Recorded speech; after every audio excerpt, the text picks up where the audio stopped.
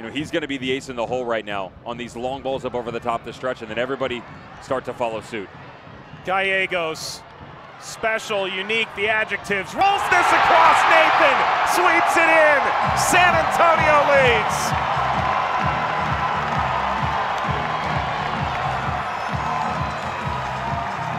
Coming through the midfield, there's the long ball that you want to stretch. Now where do the options come from? One-on-one, that's a winning battle every single time. Speed, low center of gravity, Jose Gallegos has it all. He sees it, explodes under the byline, and there's the trailing run. Not one, but two options on the back post for San Antonio FC.